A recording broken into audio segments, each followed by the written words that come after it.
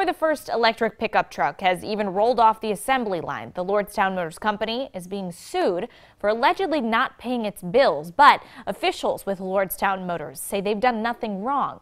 First News anchor Stan Boney has that story brand new tonight at 6.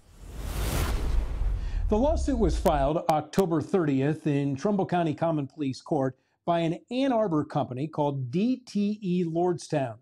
DTE claims the Lordstown Motors owes it $2.5 million for work done at the plant earlier this year, along with a fee when the contract was terminated.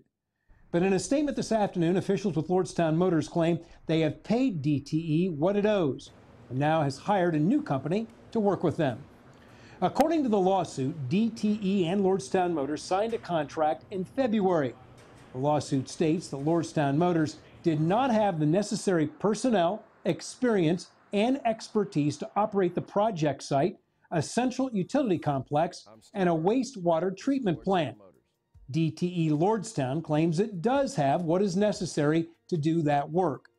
According to the lawsuit, Lordstown Motors is not disputing that it owes the company money, and at one point even stated that it apologized for passing its, quote, cash flow pain on to DTE.